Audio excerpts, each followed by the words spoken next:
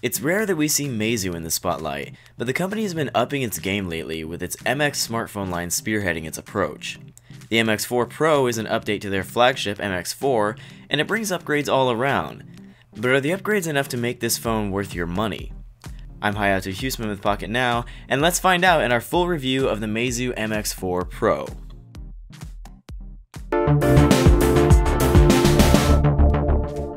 This review unit comes to us courtesy of efoxshop.com. Aluminum sides? Check. Chamfered edges? Check. The design of the MX4 Pro is an iterative step from the MX4 before it, and like the MX4, it's a nice design, if not a little uninspired. Metal sides and a removable plastic back panel that look and feel like metal makes a good first impression, and so does the display. The MX4 Pro has a 5.5-inch IPS LCD panel with a 2560 by 1536 resolution. For you pixel junkies, that's a whopping 546 pixels per inch. The display is bright and vibrant and has fantastic outdoor visibility, viewing angles, and color reproduction. Black isn't quite as deep as on AMOLED panels, of course, but that's about the only thing we can find wrong with this excellent display. Sitting alongside that display on the front of the device is a 5-megapixel front-facing camera, an earpiece speaker, and a physical button. More on that later. There's a nice and clicky volume rocker on the left-hand bezel, and a micro USB port and speaker holes along the bottom. Up top, we've got the 3.5mm headphone jack, and yeah, the power button on top. The back of the phone is clean as can be, with only the 20.7-megapixel camera, LED flash, and Meizu branding to be found. As I said before, it's also removable, though the battery isn't, so don't try. Removing the back plate exposes the micro SIM tray, but there's no micro SD slot, so keep that in mind before you buy the phone, and be sure to order the right size configuration for you. Powering the software experience on the MX4 Pro is Meizu's proprietary Fly Me UI, and we'd be lying if we said it doesn't feel a lot like iOS. There's no app drawer here, but instead a rearrangeable grid of icons, folders, and widgets. Pulling down the notification shade reveals the same Gaussian blur effect popularized with iOS 7, and there's even a search function triggered with a swipe up on the home screen. It's a bit jarring at first for the average Android user, but hey, we're not saying any of this is a bad thing. There is a bit of a learning curve for the home button though, since there are no capacitive buttons on either side of it.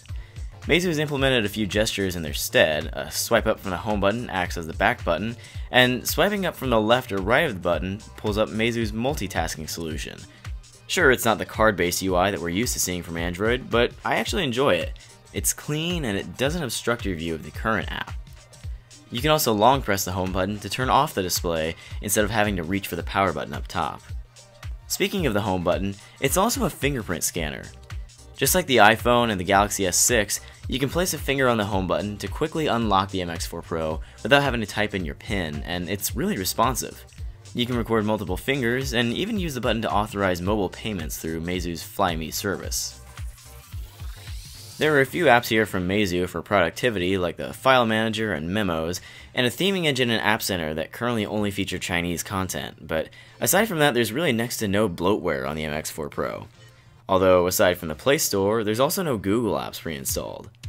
Of course, you can always just download whatever Google apps you use, and some might enjoy not having every service forced on their phone. The camera on the MX4 Pro is nothing short of excellent, at least in the right lighting.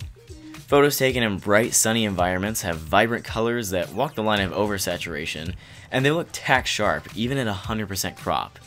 There are plenty of manual controls for full reign over your shots, and plenty of different modes like HDR and panorama. And, of course, beauty mode, this time with individual options for the eyes, face, skin, and teeth, for the crazy anime character in you. Take the MX4 Pro into dimmer lighting though, and the whole experience starts to go downhill. It's extremely slow to take a photo indoors, to the point that most of the shots I take end up blurry messes because I thought it had already taken the photo long before it actually did. And even when you manage to get a good enough looking shot, the clarity from before is lost in exchange for fuzz and grain. Keeping with the trend of modern flagship smartphones, there's 4K video capture to take full advantage of the 20.7-megapixel sensor, although without reliable focusing or OIS, I can't really say that I'd recommend this without a tripod.